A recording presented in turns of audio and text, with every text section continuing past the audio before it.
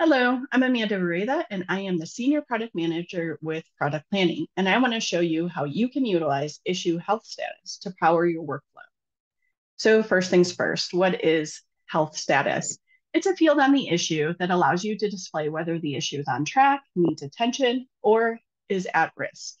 This allows you to track the risk in meeting your plans, signal to others in an asynchronous fashion the status of the issue, and it allows you to incorporate this status into other daily and routine workflows, which I'm going to show you some examples of next. So this is an example of an issues list, a very useful tool because it's super flexible. It allows you to slice and dice the issues using the filters. Here I'm demonstrating just the filtered list by the milestone start date or the current milestone. And just in this view, it's already very useful because I can see at a glance the health status in these labels here. It needs attention, at risk. So it's very easy to see the status of what's going on in the current milestone. I could even slice this even further by assignee, by a label, and I could get very concise information and include that health status. Also in the issues list, I can bulk edit the issues to assign health status. So in this case, let's imagine it's the beginning of the milestone and I have a few issues that need health status assigned. I can filter for the milestone that started, health status is null, and bulk assign on track to these issues. Because the issues may roll up to an epic and sub-epics, we can pass that health status all the way up into the epic view as well. So here we have the very parent project, which is the parent epic, and I can see quickly there are two issues at risk, and I can quickly drill down into the sub-epic because I can see that those are contained in this sub-epic. I can then drill down further to see the specific issues which are at risk, and then I can reach out to the person assigned to them and find out what the problem is. This is a really nice view for the stakeholders, for executives, and for folks who aren't in the day-to-day issues to be able to see how a project is tracking. I really like issue boards as a product manager because I can see all of the work that's in progress for the milestone by different labels like workflow or other things. And in this view, I can very quickly see what the status is in each of these lists.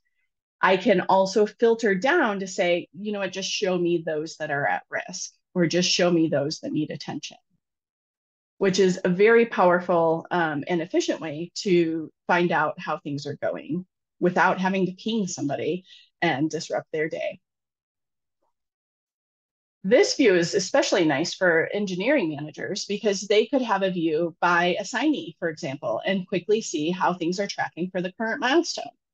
In this case, I see that this top issue is on track, but it is blocking these two, which are set to needs attention.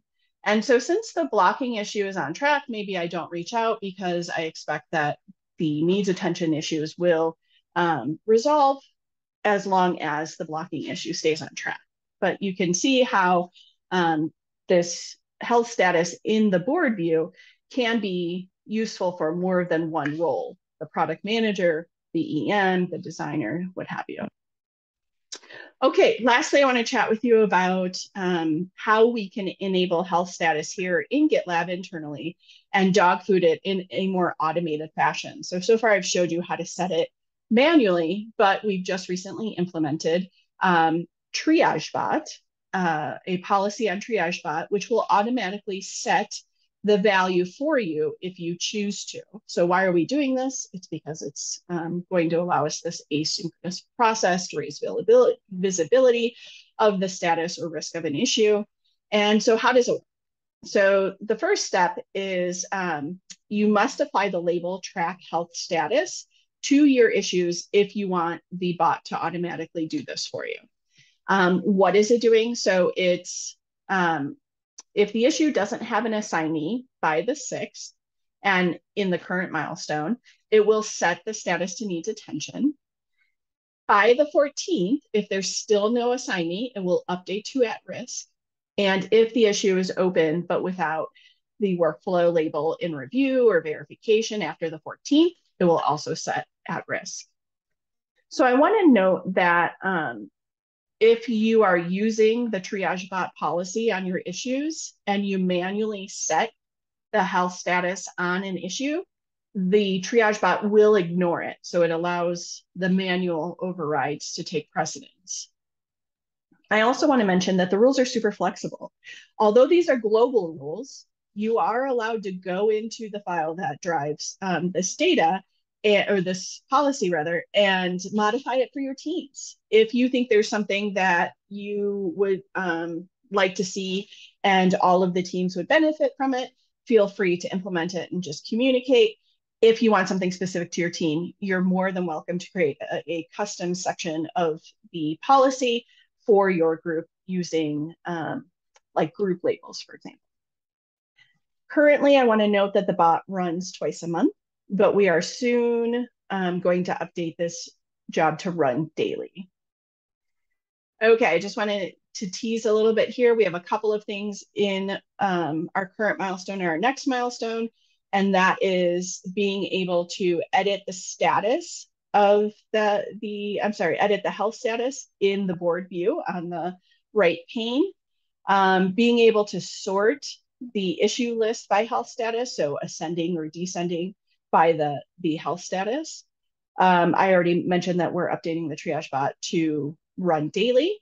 And I'd like to ask you for feedback if you'd like to participate in dog fooding this feature. And you can give us feedback on both the health status as well as the health status triage bot policy. I would love to learn more about how you're using it, how you envision we could use it in the future so that we could make this feature more valuable to our customers. Thanks so much for watching. Have a great rest of your day.